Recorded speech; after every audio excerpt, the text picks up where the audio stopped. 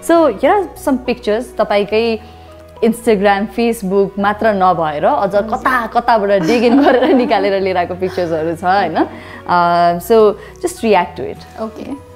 ओहो यो त एकदम रिसेन्टली मेरो भाइटिकाको हो है. अनि मेरो माई ब्रदर इज लाइक उसलाई फोटो खिच्न मन लाग्दैन, उसलाई जबरजस्ती तानेर ल्याएर अझ गाला तान्दै खिचेको फोटो.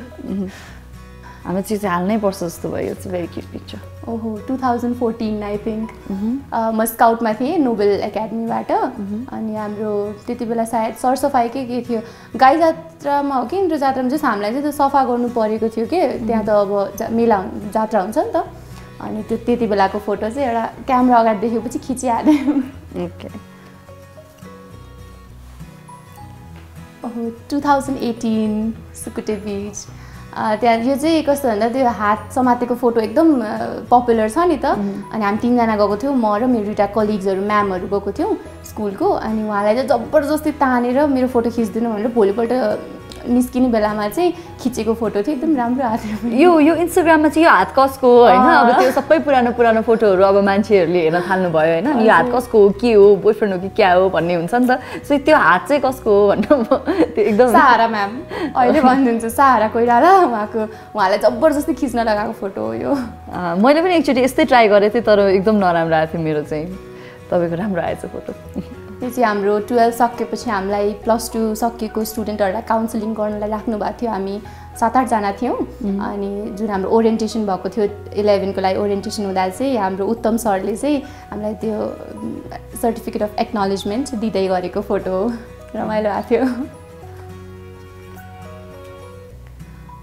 मेरो कलेजको बेस्ट फ्रेन्ड +2 हुँदाको ज्ञान मन्जरी, उसलाई चाहिँ उसको रिसेन्टली बे भयो and I couldn't attend that है. सो यो पिक्चरले चाहिँ एकदम झन् धेरै मिस गरेँ मैले उसलाई. रिसाउनु भयो होला है?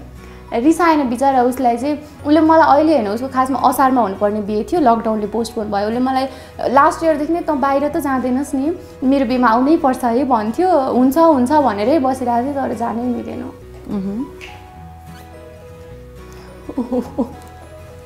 यो पनि आई थिङ्क 11-12 कै हो.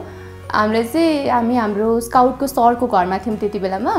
अनि फोटो खिच्ने बेलामा के गर्ने भयो. अनि इट वाज माई आइडिया कि त्यो 3टा गान्धीको 3टा बार एकदम. अनि त्यही हो.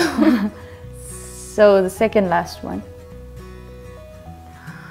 Oh my god, it's such an honor to be sharing the frame with these wonderful women है. बच्चैदेखि ग्रुप फोटो मसँग 2011 देखिको कटआउट्सहरू छ कि मिस नेपालहरूको, मिस वर्ल्डको. अनि त्यति बेलामा चाहिँ ग्रुप फोटो देख्दा चाहिँ मलाई के लाग्थ्यो भन्दा म आफै भन्थेँ कि यो इयरको मिस नेपाल, यो इयरको मिस नेपाल भनेर. अनि एउटा के सोच्थेँ भन्दा अब आउने सानो सानो केटीहरूले चाहिँ हुन्छ नि मलाई हेरेर यो इयरको मिस नेपाल भनेर भन्छ कि ग्रुप फोटोमा जस्तो लाग्छ. And I am extremely honoured and very grateful that I finally got it. So before we move on to like final picture, I want to play तपाईलाई सानो गेम खेलाउँछु हैन. यो हातमा लिनुस् अनि from left to right कति fast सबैको नाम भन्न सक्नुहुन्छ प्लिज. ओके.